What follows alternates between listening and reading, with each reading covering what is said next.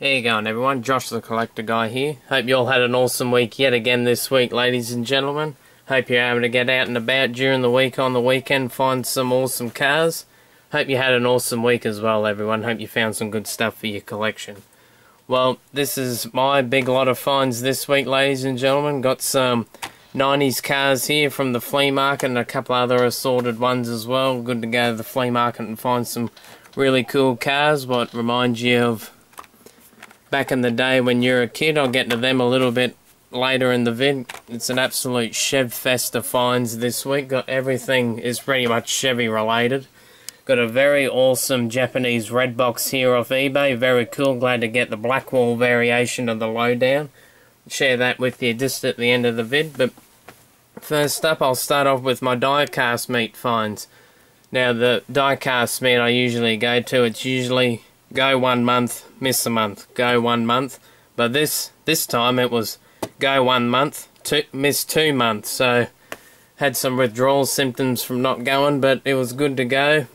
Go there this time after a 2-month break, and it was certainly well worth the wait as well. Found lots of cool cars, caught up with lots of awesome mates as well, always talking diecast, telling each other what we found, what we missed out on, but sharing the passion for the hobby as well. It's always good to see those guys again, talk about what stuff you have in your collection, talk big cars and little cars as well, like the little guys here, which is pretty cool.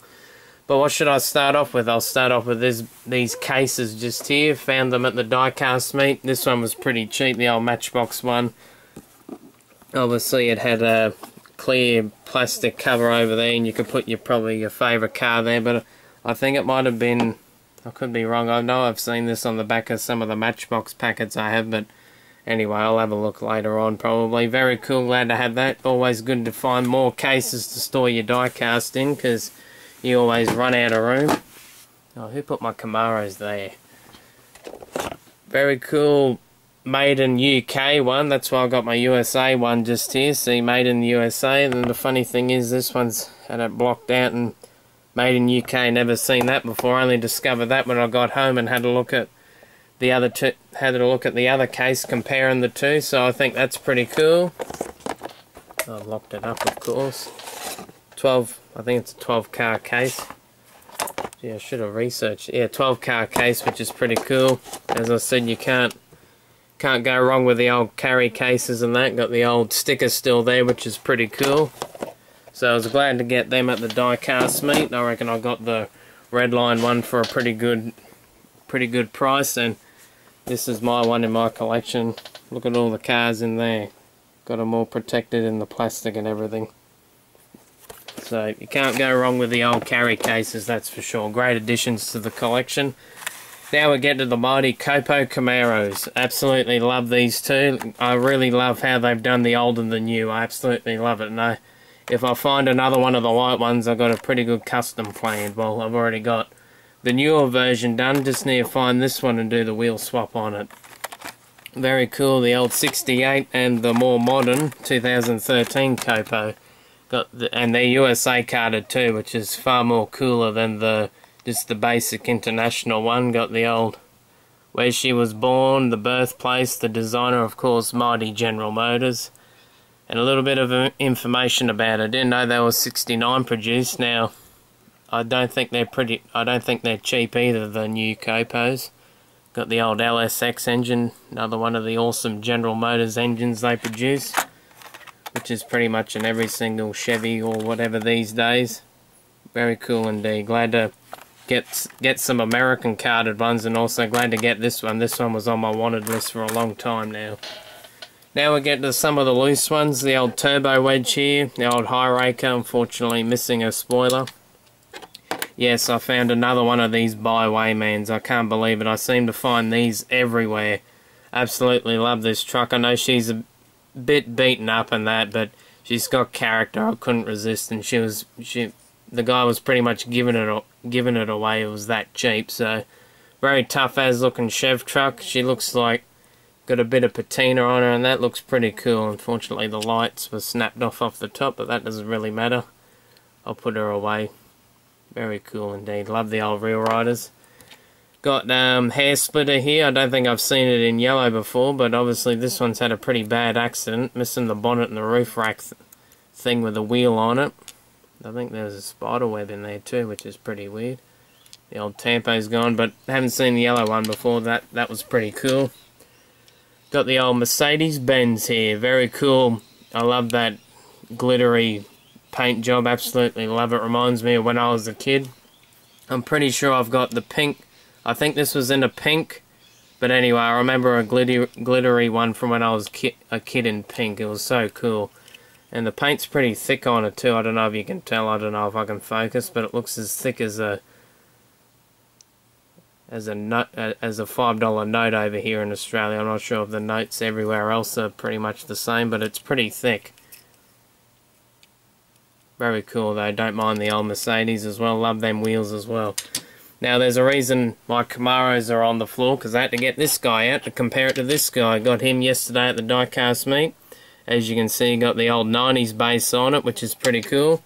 And I thought I'll have a look at, well, I didn't actually know I had one already, but I thought, hope it's a variation. What do you know it is? How cool is that? Just put it on the roof. Who puts a Camaro on the roof? On their roof. Very cool. Glad to have two different variations of it now, which is always cool. Everyone knows I love my variations. I'm sure everyone else loves variations as well. So, very cool to have.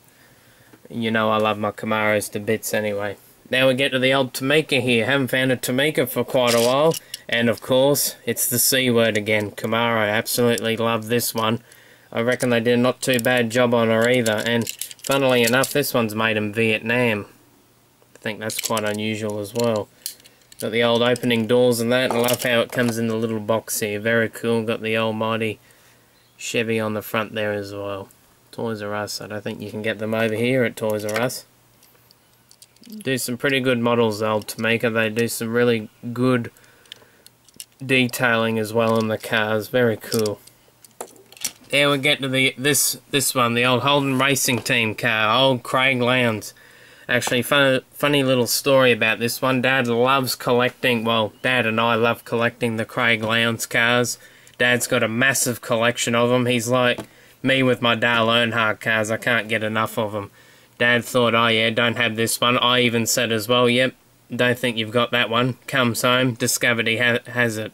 And he goes, oh, you can have it. And I said, you sure? You don't want me to pay? And he goes, oh, no, you just have it. And he gave me this one as well, because he got the boxed version as well just yesterday. So that's very cool. That was nice of Dad. Thank you very much for that.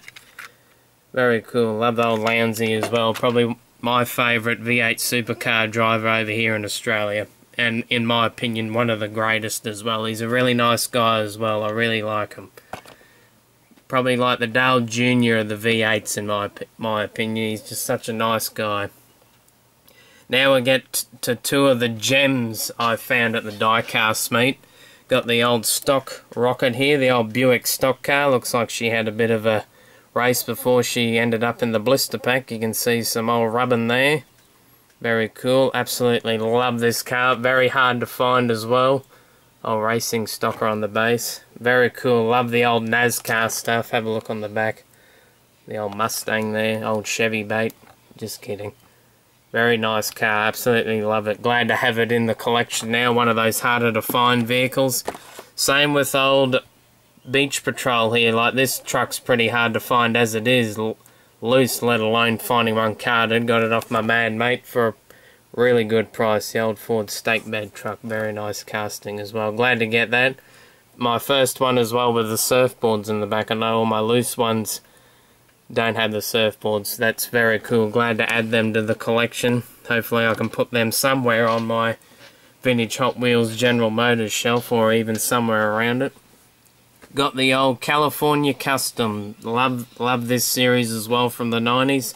Finally got a carded Camaro one now in the old Real Riders. Very tough looking as always, the Camaros. Very nice indeed. Love the old card art on the back. Love that shot of all the cars. Very nice Camaro. And I got the one with the turbo wheels, loose.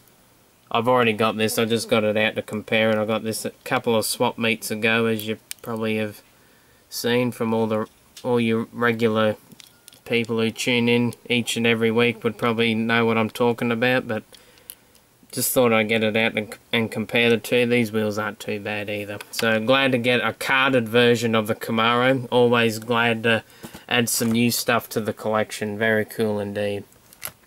What an absolute bargain, $2. And I think that brings us to the end to the Diecast Meet finds. Now we'll quickly get to the Flea Market finds. Got the old blue cat, well, not blue card, sorry, I misspoke. Camaro convertible in red, really nice 90's Camaro. Tough looking Corvette Stingray, absolutely love that. That feels like it's all metal too. And another Chevy stock, I love that one as well. The old Hurricane.